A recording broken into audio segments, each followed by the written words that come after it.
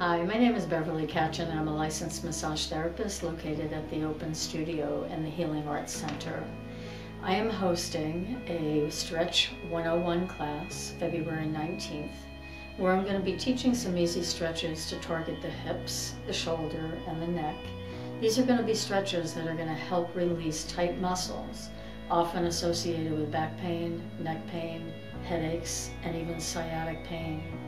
You will learn how to increase your flexibility, improve your posture, and increase range of motion as well.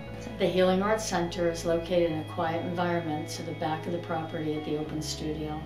Thank you for listening, and hope to see you there.